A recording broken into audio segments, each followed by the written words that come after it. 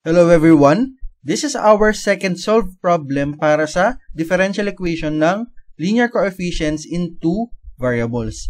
We have to obtain the general solution for our DE, x minus 2y plus 3dx plus 4x plus y plus 3dy is equal to 0. Kung mapansin nyo, yung DE natin is already in the form ng linear coefficients in two variables. Kasi meron tayong values ng x, y, and then yung constants, yung coefficients is 1, negative 2, and 3, and then this is our m, kasama siya ni dx, and then yung n natin, ang coefficients are 4, 1, and positive 3, kasama siya ni dy. So, we can proceed directly dun sa ating susunod na step. Yung susunod na step natin is, we have our linear equations, etong dalawa, our m, and then our n. Let this be the equation 1, and then ito naman ang ating equation 2. For our next step, kailangan natin kunin yung intersection, yung h at k. Para magawa yon, kailangan natin kunin yung values ng x and y, nitong dalawang equations na to. Applying substitution, kunin natin si equation 1. So we have our x minus 2y plus 3 is equal to 0.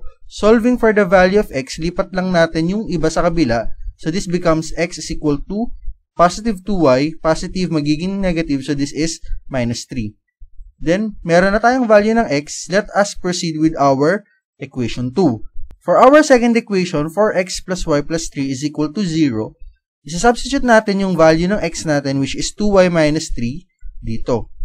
Doing that, so this becomes 4 times 2y minus 3, and then retain si plus y plus 3 is equal to 0. Then we simplify. 4 times 2y is 8y, 4 times negative 3 is negative 12, and then y plus 3.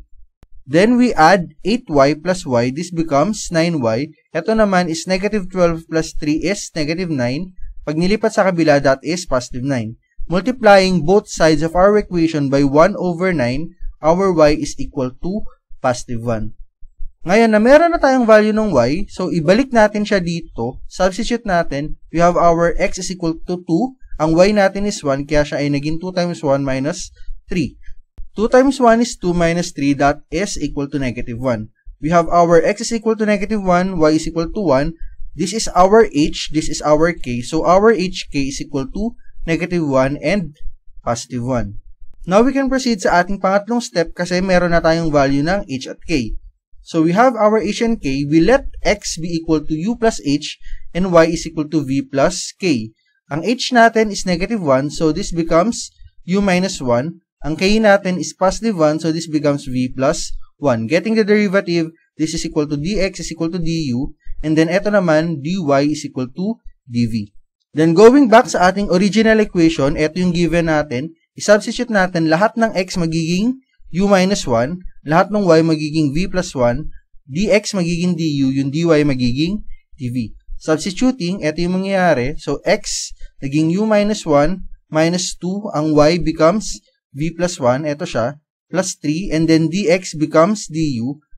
For this part, we have our 4x, 4 times u minus 1, plus y, ang y natin is v plus 1, plus 3, dy becomes dv, that is all equal to 0. Then we simplify, mapansin nyo, we have our u minus 2v, kaso nga lang, this becomes negative 1, negative 2 times 1, this becomes negative 2. So, negative 1 plus negative 2 is negative 3 plus 3, that is 0. So, ang matitira lang is si u tsaka si negative 2v, kaya ito ay naging u minus 2v times du, hindi pa rin siya nawala.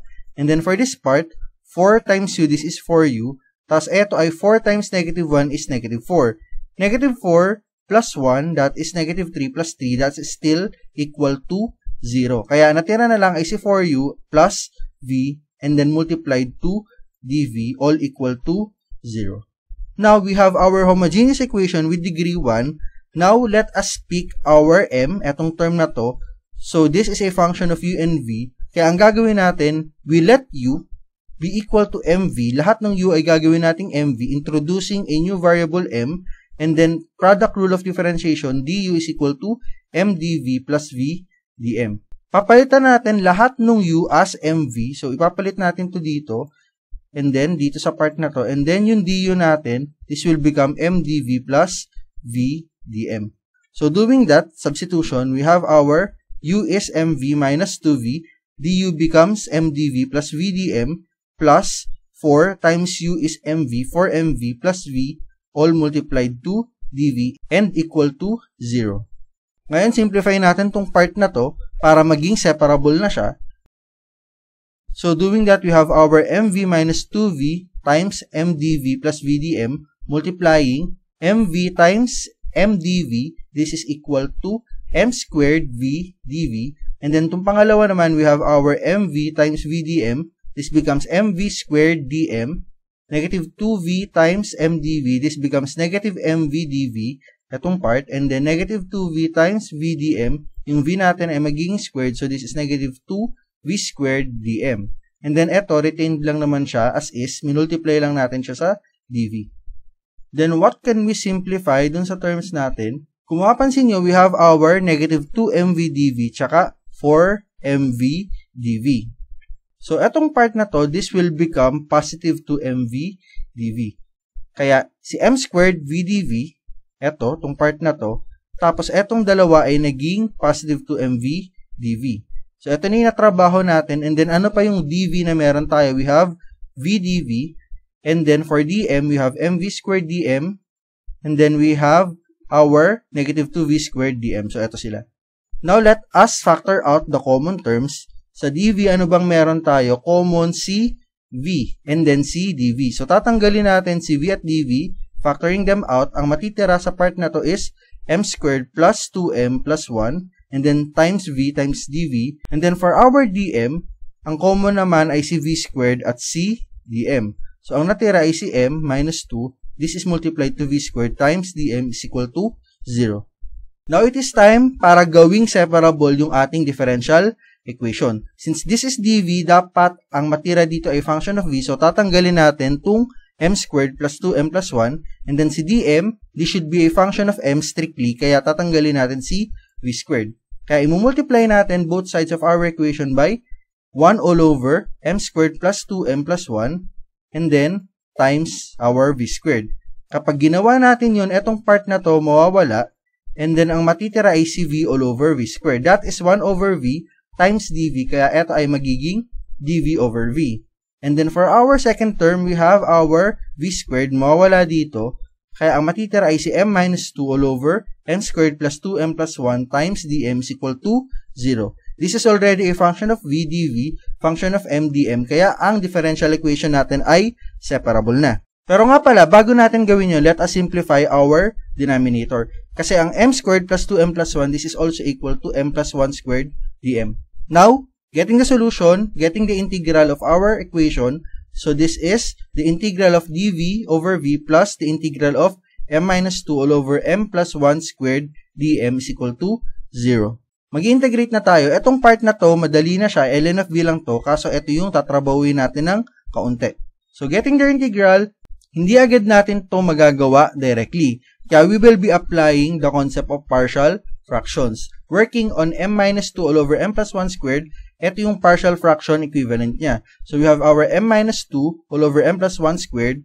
Repeated yung nasa denominator, kaya ito ay magiging m plus 1, yung una muna, and then m plus 1 squared. We have to solve for the value of a and b. To do that, let us multiply our equation nung nasa denominator by m plus 1 squared, kaya this will become m minus 2, and then m plus 1 squared. Pag minultiply ko siya dito sa part na to, maiiwan yung isang m plus 1 times a, and then m plus 1 squared divided by m plus 1 squared, that is just 1 times b, kaya ang natira lang ay si b. Then working on the highest degree pababa, let's start with m sub 1. Dito sa equation na to, meron tayong isa dito na m, so this is just 1.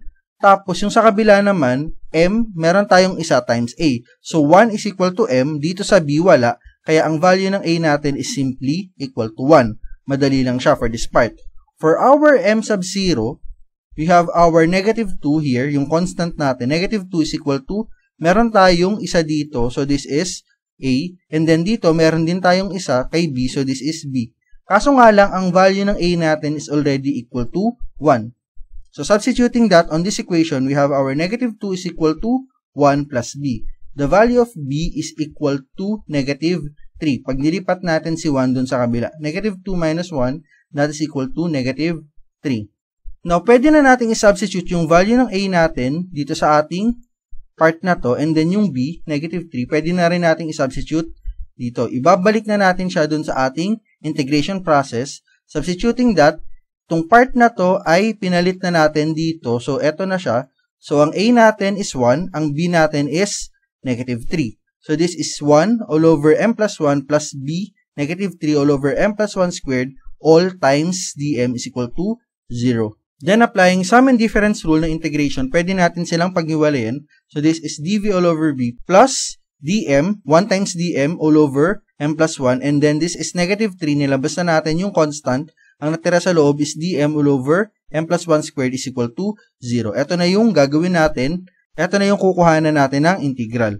So, working here, we have our dv over v. Madali lang to. This will become ln. Etong part na to, yung nasa baba, direct derivative na niya, yung nasa numerator.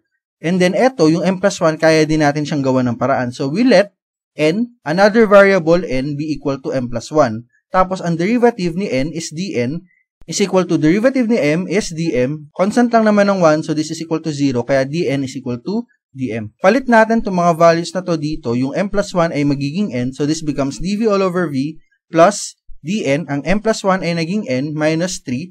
Tapos, ang m plus 1 naging n. So, this is dn kasi yung dm natin is already equal to dn. dn all over, this becomes n squared. So, dn all over n squared, that is also equal to n raised to negative 2. dn is equal to 0. By applying negative exponents dun sa ating denominator. Then, kaya na siyang kuhanan ng integral. So, this is ln of v. This becomes ln of n. Tapos, eto naman ay power rule. So, negative 3 times eto, magpa-plus 1 lang tayo dito sa ating exponent. So, negative 2 plus 1, that is negative 1. Tapos, yung negative 1 na nasa exponent, maglalagay din tayo sa ating denominator. Kaya yung negative 3 natin ay naging positive 3 na, and then, nag-plus 1 tayo dito, kaya ito ay naging negative 1. And then, yung constant natin ay ginawa ko ulit na ln of c. Then, ibalik na natin yung n in terms of m. So, n is equal to m plus 1. Kaya, yung ln of v plus yung n natin dito ay naging m plus 1 na. And then, nilipat ko si 3n raised to negative 1 sa kabila. Ang n natin is m plus 1. Kaya, naging ganito siya. Tapos, yung ln of c, nilipat ko. And then, hindi ko binago yung sign. Positive pa rin siya. Kasi the negative of a constant is still a constant. May gagawin tayo dito mamaya. Kaya, ganito yung setup natin. Tapos, lahat ng operation between our ln ay addition. Dahil addition lahat sila, we can apply our rule of logarithm na yung addition ng ln, gagawin natin silang products. So, this part becomes ln of, lahat ng addition naging multiplication, nasa loob na sila v times m plus 1 times c. Kaya ito ay ginawa nating positive para ma-multiply natin dun sa loob. And then, negative 3, inayos lang natin si m plus 1 raised to negative 1 pababa. This becomes negative 3 all over m plus 1. And by the way, tapos na tayo sa integration process. Simplification na lang lahat nung ginagawa natin. Since yung u is equal to mv, kanina, dun sa ating homogeneous equation, ang value ng m is equal to u all over v. So, lahat ng m, papalitan natin ng u all over v for this part and then for this part. Doing that, this becomes v times u all over v plus 1 times c natin minus 3, m becomes u all over v plus 1. Then, simplifying further, kung mapansin natin, we have our constant 1 here, tsaka dito. Pwede ko siyang gawing v over v para magkaroon tayo ng same denominator. So, this becomes u plus v all over v. Yung ginawa ko dito, pareho din dito sa kabila. Kasi, multiplication siya, I can perform the operation here. And then, etong nasa kabila, kunin ko yung reciprocal, i-multiply ko sa numerator. Kaya, ang natira ay si ln of u plus v, na wala na yon, times c is equal to, yung nasa denominator nito, getting its reciprocal, mapupunta na siya sa taas. So, this becomes negative 3v all over u plus v. Now na, kay u at v na tayo, kailangan na lang natin siyang ibalik kay x and y. But, our x is equal to u minus 1, our y is equal to v plus 1. Kasi, ito yung h natin, ito yung k natin. Remember, sa linear equation natin kanina, we let x be equal to u plus h, we let y be equal to v plus k. Ang h natin is negative 1, ang k natin is positive 1. Solving for the value of u, so ilipat lang natin sa kabila, u is equal to x plus 1, v is equal to y minus 1. Substituting it here dun sa ating equation, this will become ln of u becomes x plus 1, v becomes y minus 1 times c. Dito, same sa kabila. Yung v natin ay naging y minus 1, yung u plus v ay naging x plus 1 plus y minus 1. So, this is 1 minus 1, kaya ang matitira dito ay x plus y. Same here, ang matitira ay si x plus y. So, mawawala tong part na to. Tapos, para maiangat na natin yung nasa baba, let me multiply x plus y dun sa ating buong equation. Multiplying, that becomes x plus y. Minultiply ko yung nasa denominator sa buong equation times, etong natira, ln of x plus y times c is equal to, dahil nawala na to, ang natira ay negative 3 times y minus 1. This is our solution ng ating differential equation.